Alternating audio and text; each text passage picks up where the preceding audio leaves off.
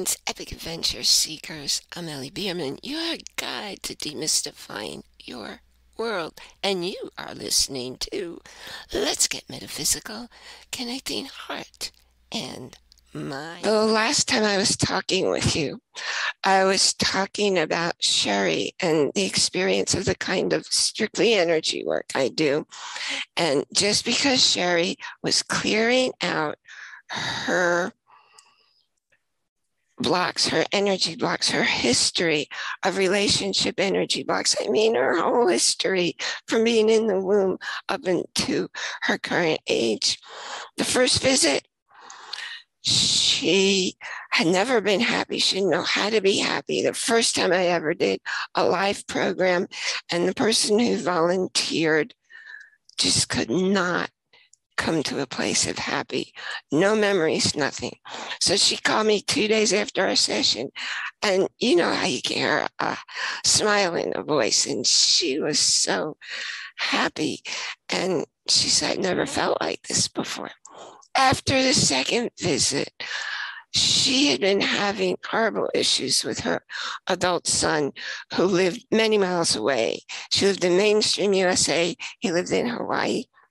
And no matter what they did, they couldn't come to a loving agreement just to be loving with each other. Well, after that second session, Sherry called to say, I didn't even talk to him, but now everything's good in our relationship, is all healed. After the third session, again, this is strictly energy. I work only with energy. After the third session, she called to say the issues with harassment I've been having at work for 3 years. She even filed a formal complaint. Nothing came of it. She was working in an all-male organization, right? She said the guy stopped bothering her. No more harassment. He didn't move to a different apartment. He didn't quit. It was just all gone. Why? Because Sherry cleared the energy issues going on in her own life. So I'm going to talk to you about a different kind of aspect, exact same protocol. Working totally with energy, clearing the emotional issues that are at work full force out of your awareness, making your life look the way it does. And let me give you some background there. I'm a metaphysical minister. Well, why am I a metaphysical minister? Because in your world, if you don't understand the metaphysics, the reality of how life works, you're experiencing 1% of that reality, because 99% is invisible to you, because it's all energetic. It's your guides, it's your angels, it's spirit, it's the universe. It's all this. I'm a pretty big fan of Greg Braden, and he does some pretty phenomenal stuff. Okay, he comes from science. If you don't know who he is, he weds science and spirituality. And one of the things he did was he showed how empty space isn't empty at all. It was full of electrical energy. After all, we are electromagnetic beings. So the fact that all this stuff's going on out of our awareness, because our 5 senses can only perceive 1% of reality. So if you want a bigger picture, if you want to know how to talk with your guides, with your angels, I'm in communication constantly. It's 2-way. I need help. I ask for it. I get an instant response. I can teach you that, but that's not what we're doing here today. Here today, I want to help you to understand how using solely energy, the way I do with Sherry, there was nothing different in the way I did it. I was able to take someone who came to my home At that time, I lived in a co-house, and I was able to do, I call my metaphysical, I call it a gathering when people come and we explore something together, and I'll have a topic, a theme, and we talk about it, we share experiences, I do some teaching.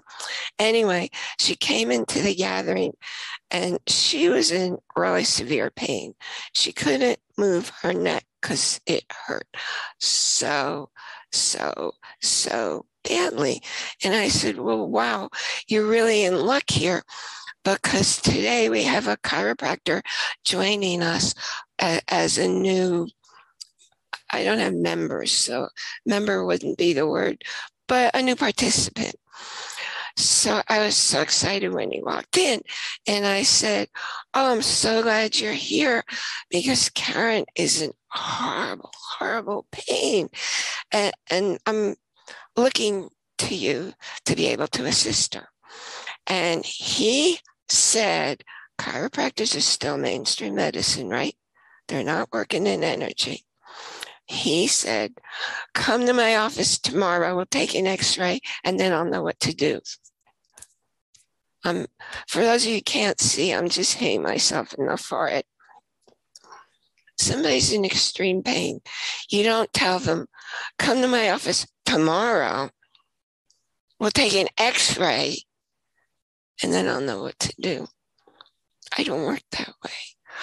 So I did some energy work so Karen was able to get through our gathering, and everybody went home, and I said, let me help you.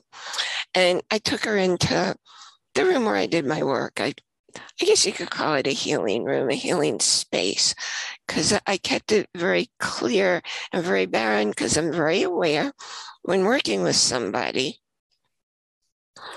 and they see anything on the walls, it distracts them. And it makes it much more challenging for me to clear stuff out for them. So I took her into the healing room. And by the way, I call it a healing room because healing happens in there, not because I'm doing it, but because I don't do anything but let the universe channel the information and the energy through me. And it basically comes out through my hands. I get the direction, hold your hands this way. Your body is so complex.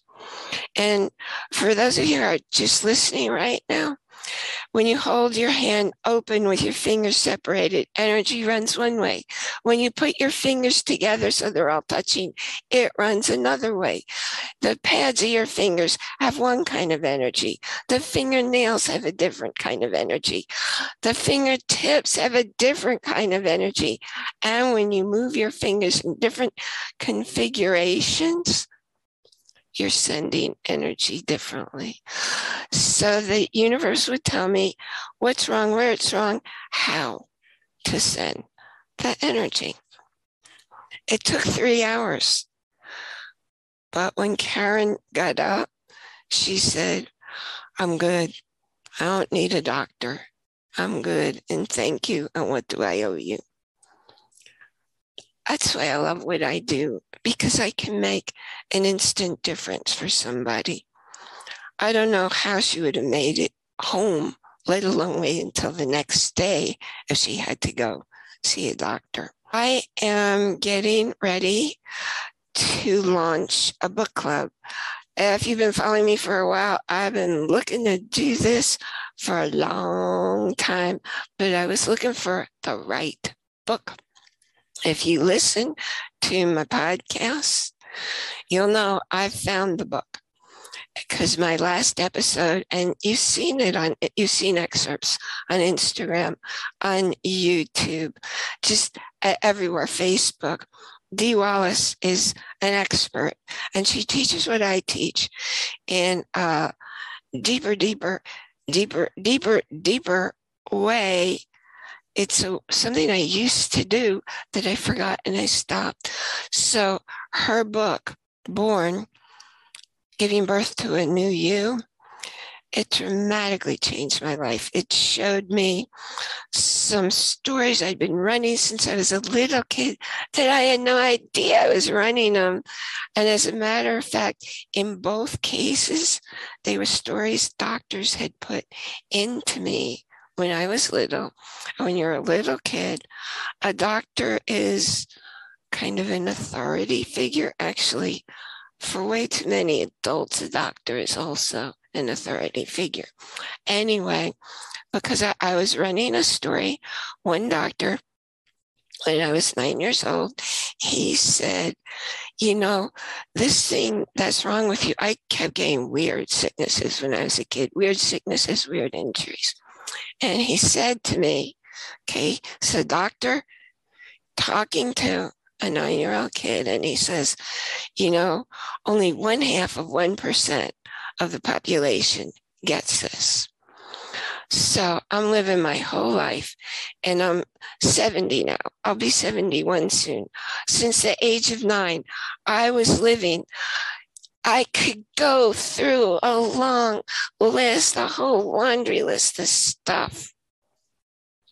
Really weird things, illnesses, injuries that don't happen to other people, because I had that belief inside me, out of my awareness, driving my life.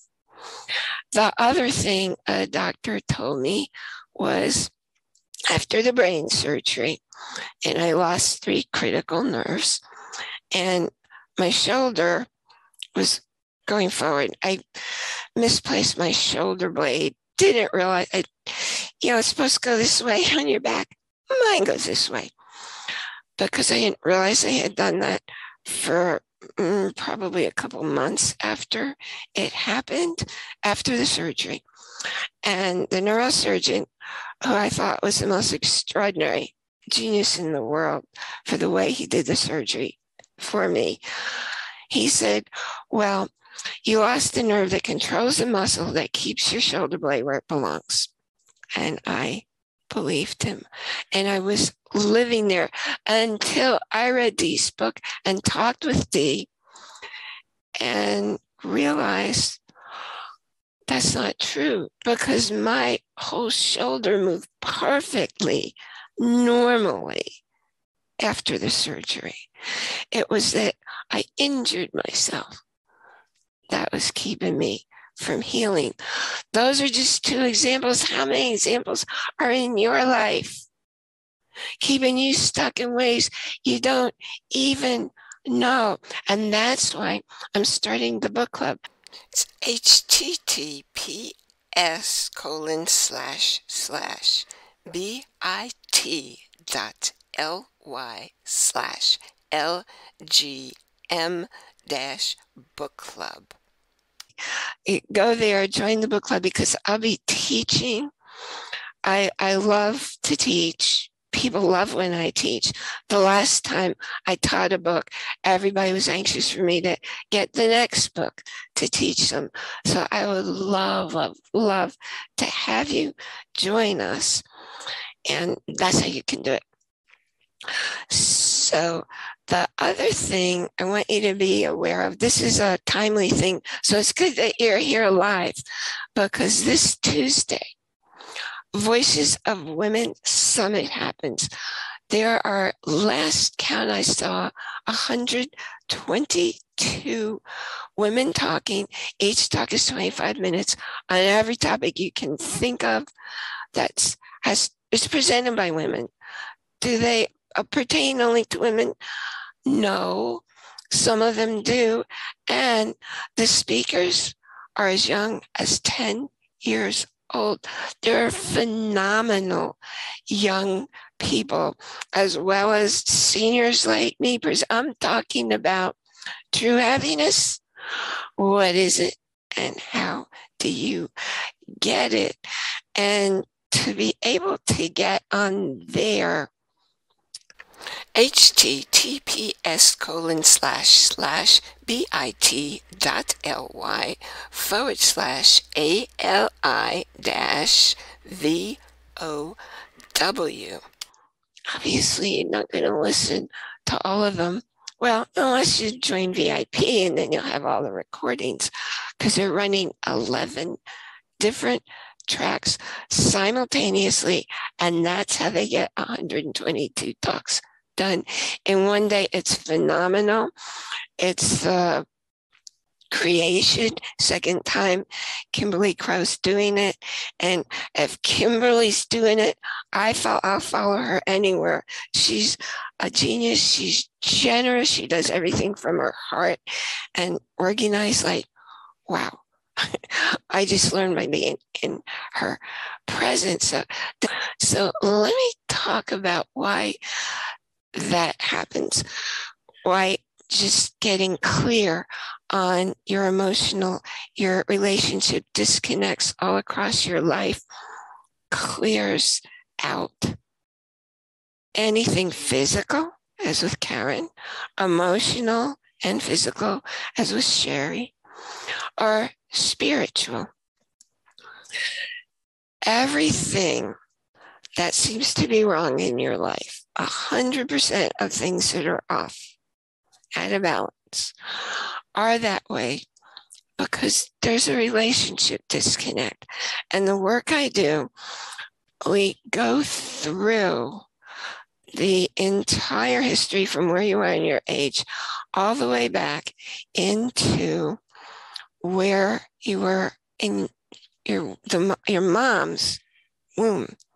I even had one person come in to this lifetime already with blocks. You see, the happiness is your default state. You don't do anything to get happy. You get rid of what's blocking you from being happy. I'm giving you a little preview of my talk. Obviously, I'll be talking a little bit more. But so what kind of disconnects happen? Well, the biggest one, and I've seen it 100% of people I've worked with, is a disconnect between you and your spirit. Who are you really? Because if you're not your body and you're not your mind, who are you? You're your spirit. Or some people would call it a higher self. It's the eternal part of you. And if you're not having an awareness, if you don't know how to talk with your spirit, then you're probably missing all the messages you're getting because they're coming at you non-stop. Also from the universe, also from your guides, also from your angels. So if you want to learn how to communicate with your spirit, with your guides, with your angels, well, I'm going to tell you something right now. Just start looking at what's in your world. Whatever you're thinking, whatever you're focusing on, that's what you're going to see. So if you're happy and you're putting out love, you're going to get it back. In that book, Born, it's going into great detail so you can understand exactly how to put out what you want your life to look like, because you're the one who creates your life. No one out there creates your life. Nothing out there creates your life. No circumstances, no person. I was married 32 years to somebody who kept telling me I was responsible for his happiness. No, I wasn't. He was responsible for his happiness. You don't go into a relationship looking for the other person to complete you. What happens in your world is up to you. And I guarantee if you're in a happy place, you're going to see all this happy stuff coming to you. And if you're in a place of fear, which so many people live their lives in fear, you're going to be bringing stuff into your world. That's what you're going to see.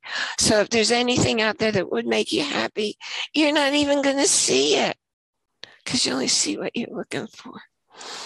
So to understand this and to learn how to communicate with the universe, because the universe is reinforcing, actually, it's fulfilling on your commands. Ask and you shall receive. Actually, the Hebrew meaning there is command, demand. Put it out to the universe and finish it up if you know science of mind. And so it is. So there's nothing there are no accidents. There are no maybe it will happen. No, everything you put out comes back to you. The problem is what most people, and maybe that's you, put out what they don't want. You know, if you ask somebody, what do you want? I remember I used to do this when I was married before I kind of woke up, taught what I was doing. And my husband would say, where do you want to go to eat? And instead of telling him where I want to go, I say, well, I don't want Chinese food today, or I don't want Vietnamese. I don't want. Well, the thing is, you're putting that energy out to the universe. The universe doesn't hear the negative. It doesn't hear the don't. So it thinks you're saying, I want. And that's what it brings to you. And if your world's looking not the way you think you're asking for it, it's because you're spending 95% of your day putting out programs of what you don't want. It's out of your awareness. Average person spends 5% of every day living in the present. When you're living in the present, everything works. Because then you're living from your awareness.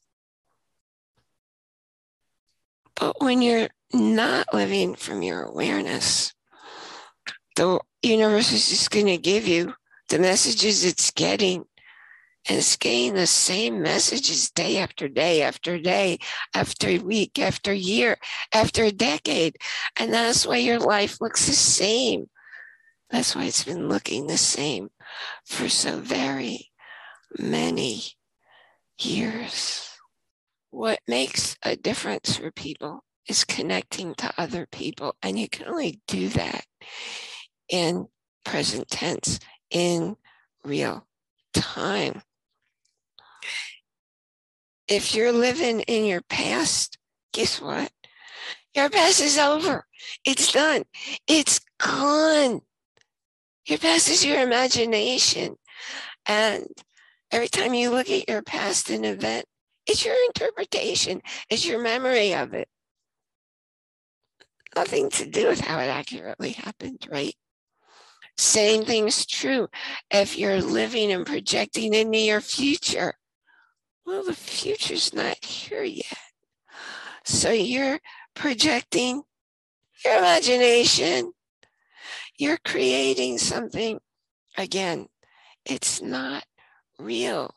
So why would you usurp the present, the time you have to really and truly create, to go out into your imagination? So come join me, talk to me, let me know where you are and where you'd like to go, because I respond. When I teach a book, it's because people asked. They asked for the book. Thank you so much for joining me here today, too. So I remind you, join our Facebook group where all the links will appear. And every link that I mentioned will be there too. Remember to enjoy, that's IN capital JOY, every moment, because you don't live your life out there. You live it. I'm pointing to my head. You live it in the 6 inches between your ears. All of your senses happen in that 6 inches between your ears, not out there.